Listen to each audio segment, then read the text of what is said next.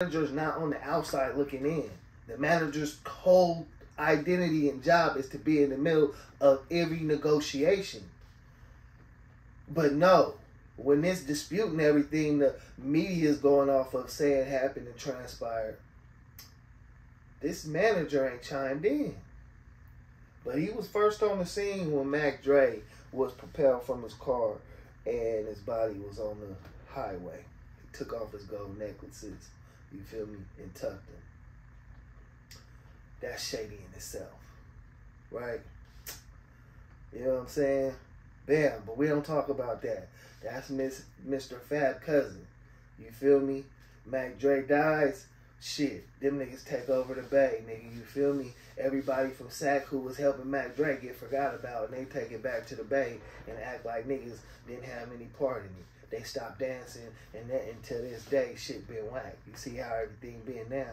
Shit, the Haitians and the Mexicans about the hottest thing in the Bay now. But that all transpired when you don't protect your leaders. You feel me? You know what I'm saying? And it was sad because, you know, little do y'all know, the same nigga that Mac Dre let manage him, you know, because this nigga was Nucci, a scandalous ass nigga, but he tricked you because he always got a collar on. You feel me? You be like, oh, this nigga knows some business.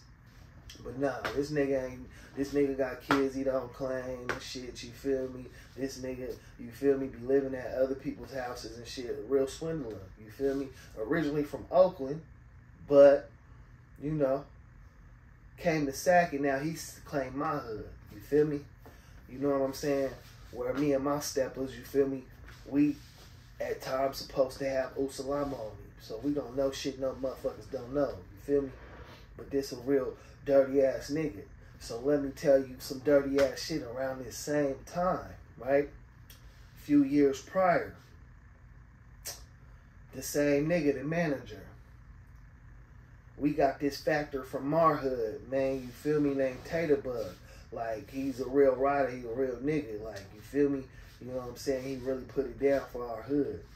But he cousins with this nigga, so Taterbug get out, and when you niggas get out and don't be knowing what's going on, y'all try to tap into it, nigga, and some of these niggas ain't really about business, they out here swindling everybody. So, Taterbug tap in with blood, that's his cousin though. See what I'm saying? When his family is different, they like to sweep shit under the table and make other people be guilty. So Fat Tone got killed. The promoter, nobody never did nothing to him, but that's not the point.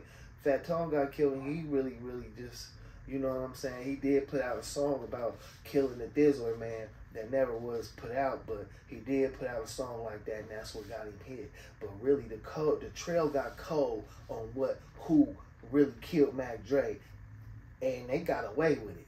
But back to this nigga. So, we got the homie Taterbug, and this nigga Nucci go to Oakland and sell the East Bay Dragons bad drugs. The East Bay Dragons see the bad drugs and line the nigga up. You feel me? Nucci, he getting lined up and send his cousin Taterbug. They kill Taterbug. You feel me? Taterbug see it coming and try to hop on the freeway. They gun him down. They had him all the way set up. You feel me? They was going to make an example out of Nucci for selling them fake drugs, doing that bad deal. You feel me? So, that got brushed under the rug. You feel me? So now, little bruh, like, you know I'm going to catch everything. I'm top flight with it. So, bruh, Nucci like, oh man, I'm throwing this function. I need you and the steppers to come to the club. You know, it's customary for me and my niggas to, you know what I'm saying, make sure, you know what I'm saying, the homie straight and shit. You know, it's little homie, big homie shit, but you know, that was back then. So we come to the club, and I sit in line and we watch everybody. He let everybody in, and when they get to us, they try to charge us. So I flip on blood. You feel me? Like, nigga, you got me fucked up. I ain't paying to get into this Lucy motherfucker. Nigga, I wouldn't even be here. Nigga, you told me to come up here. Nigga, now you trying to charge us. So he trying to be like, oh, my bad, come in. Let me buy you a drink. But now I'm mad at my homies and you done embarrassed us in front of everybody. So I tell the nigga dead to his face. Come on, y'all. Fuck this nigga. I look him in his eye and say, nigga, you be around too many niggas first when they dead, when they body go cold. And I turned around and walked off, nigga. Because you know I know. Now, fast forward, it's a whole lot of hating on Cole, man. You feel me? Like, you niggas ain't forgot, man. You know what I'm saying? I'm worth more than my weight in gold. You know what I'm saying? And I know where all them bodies is buried. You niggas thought nobody was gonna know. Because y'all all put that money on niggas not speaking up for themselves. And it's just weird because, you know, the world done changed. I done seen the world change, man, because of our leaders, you feel me, being knocked down and then niggas taking their movement and turning it into something else. You see all this violence in the world. One thing about Mac Dre was, you could say he was a rap star, or you could say he just used that shit to promote and build himself. Like, one thing Mac Dre was showing them young niggas and them niggas, man, he was fly. They was attracting a whole lot more business to their table. And when you don't funk with people and you happy, when you go to a Mac Dre show, I swear to God, it'd be white people and everything in the audience. And that's when we knew that it was different. You feel me? You could be with Mac Dre and they just, bitches is popping up with Mac Dre tattoos on them and shit. Man, we did hella nice niggas. We didn't tour with Mac Dre, and just because we with the entourage, nigga, we getting filleted. You feel me? You know what I'm saying?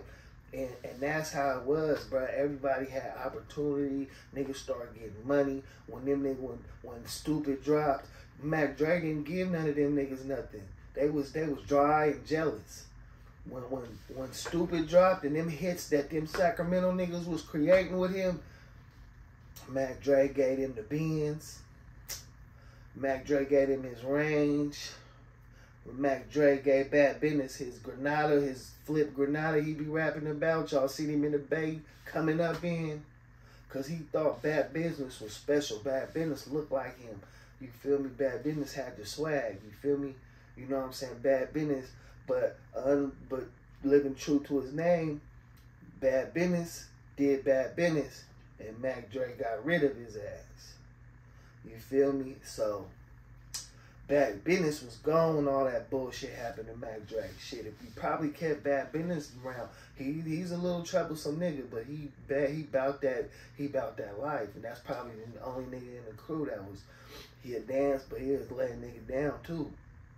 Probably wouldn't have happened like that because, nigga, you having Bad Business with you, you got a shooter with you that'll die for you. You feel me? So, a lot of that hating and separation is why the movement gone. And now you see these fake niggas trying to relive it and everything, man. And his message was really, man, coming together, getting money, being positive, though, because that's going to attract more business and more. We was going higher level, bro. Wasn't just putting the Burberry and all that shit on. You feel me? You know what I'm saying? I swear to God, he was really like living like that. So, and he was showing niggas that. And it was them older niggas that was constantly trying to come in, put that gangster shit with it. So as soon as Mac Dre died, what that nigga J Diggs do? Ain't no more dance until that we killed the nigga who killed the Thizzler man. Niggas ain't busted the dance and shit yet.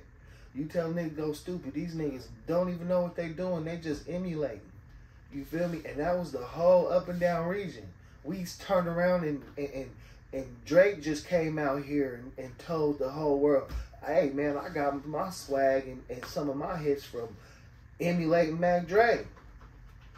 And my whole bigger point of this is, man, you Sacramento niggas better stand up and take your place in this history, man, and quit letting these niggas say or try to tell these stories and don't even mention no places, no names or nothing. Y'all niggas, Mac Dre wasn't out there. And Keep the Sneak wasn't out there. Man, we seen y'all niggas too much out here, bruh.